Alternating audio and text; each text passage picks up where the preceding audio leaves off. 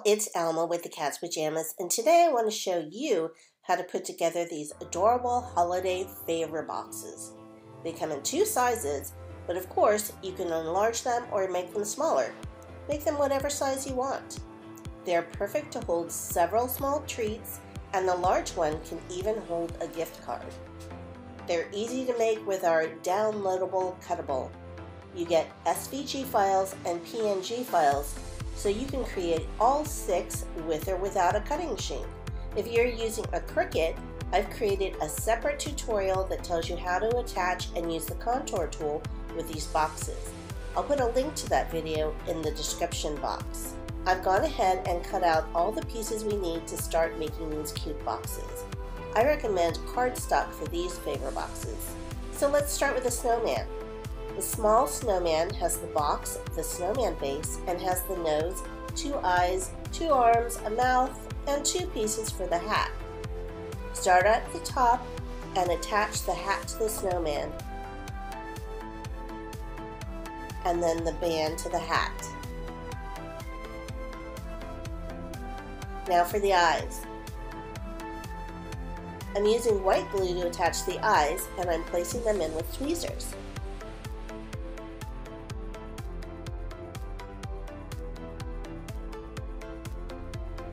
Now the nose and the smile.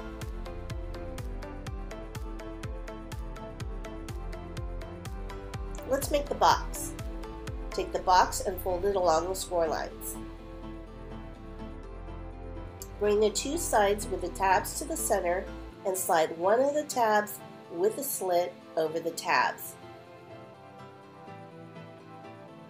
Put whatever you wish into the box and then slide the remaining sides slot, that's really hard to say, over the tabs to seal.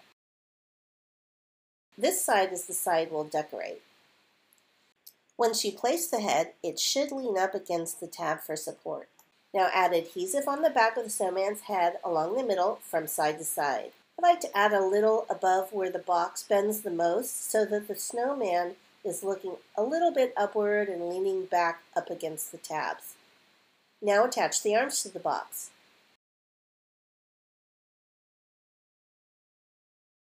I think he's adorable. I can see adding buttons down the front of him. Now let's do the reindeer. Besides the box base, the reindeer has 9 pieces. The head base, the top and bottom of the head, along with the eyes and nose. To decorate the box, I've included a little bell and a collar and a link to hang the bell on. Start with the top of the reindeer and attach it to the base with glue, lining up the ears and under the antlers. I like to use glue just because it gives me a little open time to move things around and line things up properly before it sets.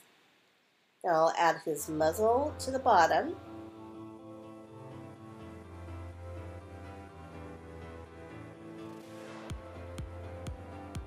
And finally his nose. And I think I'm going to pop that up with a little bit of foam tape and glue on his eyes.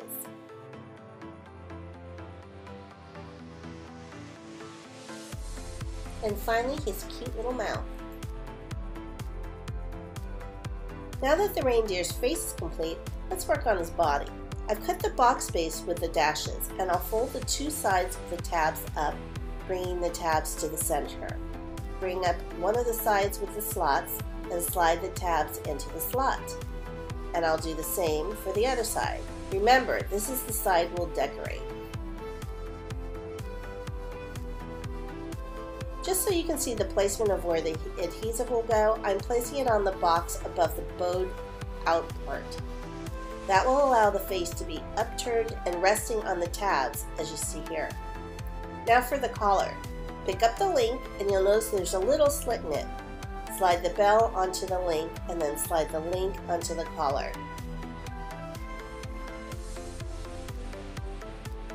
Use adhesive to attach the collar under the reindeer head.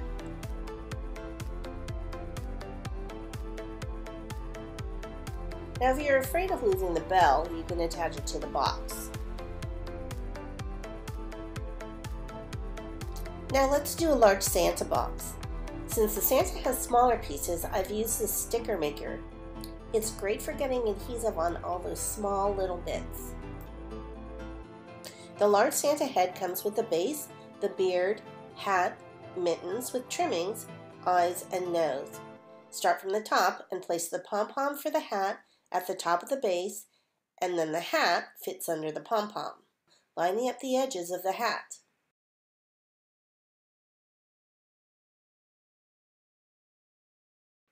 For the beard, I'm using glue stick and bringing the adhesive to the edge of the cutout shape. Place it on the base, tucking it underneath the hat and lining up with the sides of the base. Now for the eyes, I'm placing them with tweezers because it's easier to place smaller items precisely where I want them without my big old hands getting in the way. Place them right on the whites that are part of the beard. Now I'll add foam tape to the nose just to give him a little bit more character.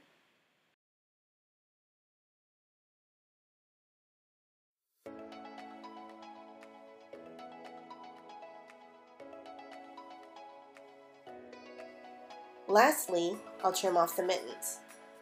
For the large box, you need to cut 2 of the box base. Arrange the bases so that the tab sides are opposite each other and that the slots are opposite too. Find the score lines on one of the bases and put strong adhesive on within the square base, pretty close to the score lines and edges.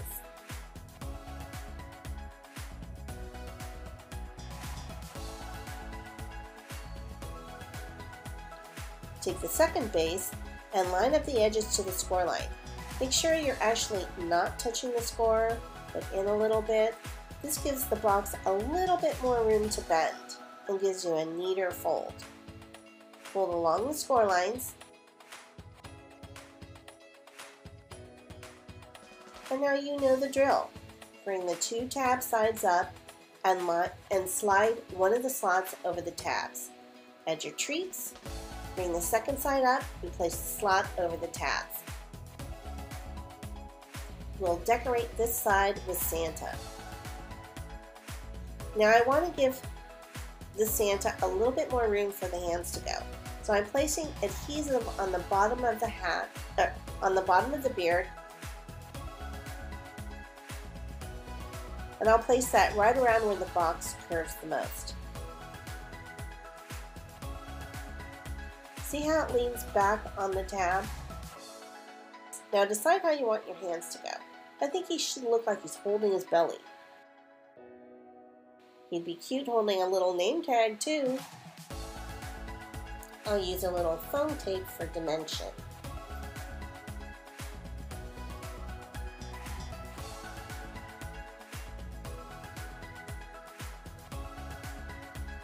Our holiday favor boxes. They're super cute and easy to make. These boxes sit flat, or if you punch a hole through the tab, they can even hang from a tree. I hope you give them a try. Have a great day.